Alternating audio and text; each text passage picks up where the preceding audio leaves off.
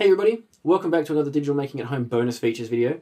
This one is an add-on for the story generator project that I did with Zach earlier. If you haven't watched that project yet, I suggest you go back and build the story generator for yourself before you come and try this one.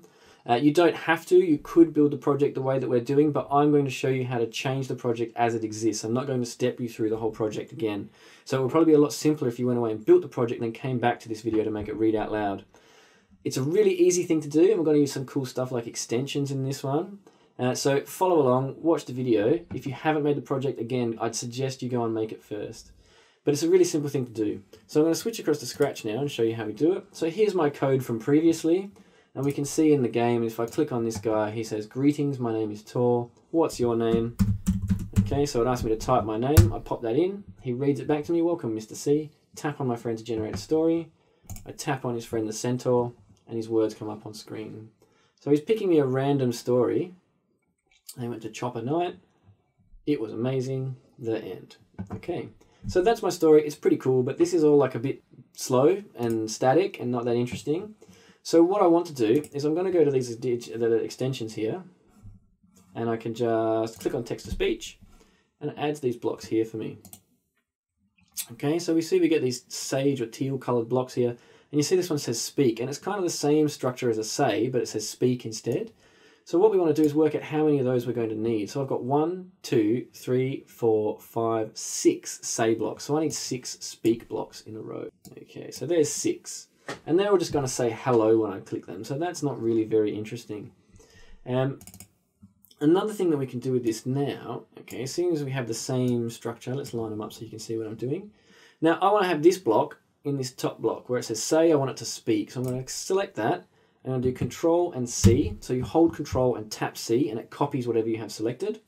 Then I tap in this window down here where I want it to go, and I hold Control and I tap V, and that pastes in the thing that I copied. So you can see this here is the same as this up here.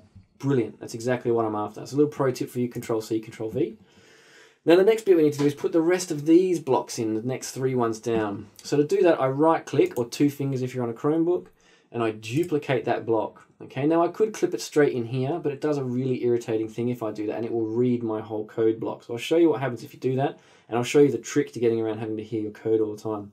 You could mute your computer so that it doesn't have the sound, but you might forget to undo that. So what I'm going to do is I'll show you how to do both ways. So if I just drop this in the hole now, it will read everything out. It'll be really irritating. Let me think. One magical morning, a strong dragon. Okay, so we don't need to go through the whole thing. In order to circumvent that, to stop that from happening, right-click on your block and duplicate it, and then just pop it on the table before you drag it and let it go in the hole, and it doesn't do the reread. So right-click, duplicate, on the table, drag into the 3rd hole. So now you see I'm building exactly the same structure. The only thing it's doing is, rather than saying, it's going to speak for me. So I also grab this, again, Control C in here, Control V here, Control C here, Control... Let me think. Whoops, One magical morning, a brave dragon. Okay, so I've got them in there, that's great. I've got my speak blocks, they're all in a row. I've got my say blocks here. And so I want to basically disconnect this from when Sprite clicked, because I don't want it to do this one anymore. I now want it to do my much cooler reading out loud thing.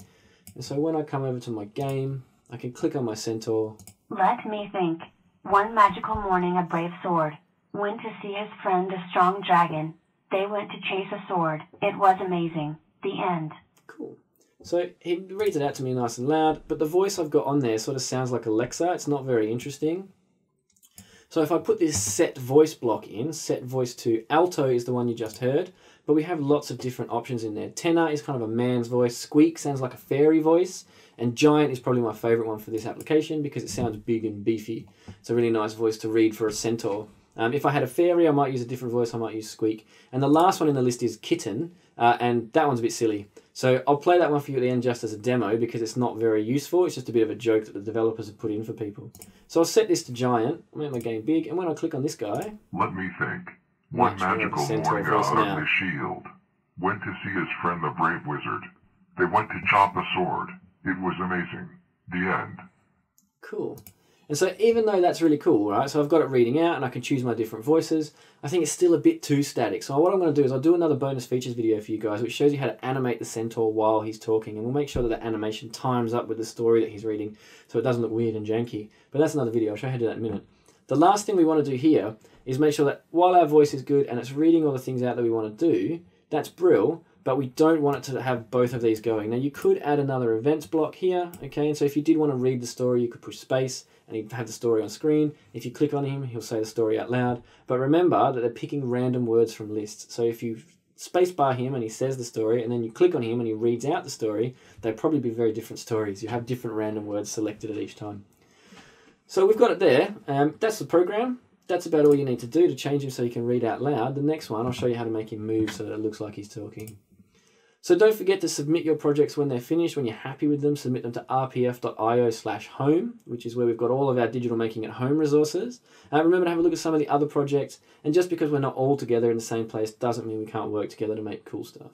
So keep making stuff, guys. Stay home, stay safe, and I'll see you on our next video. Catch you later. Bye.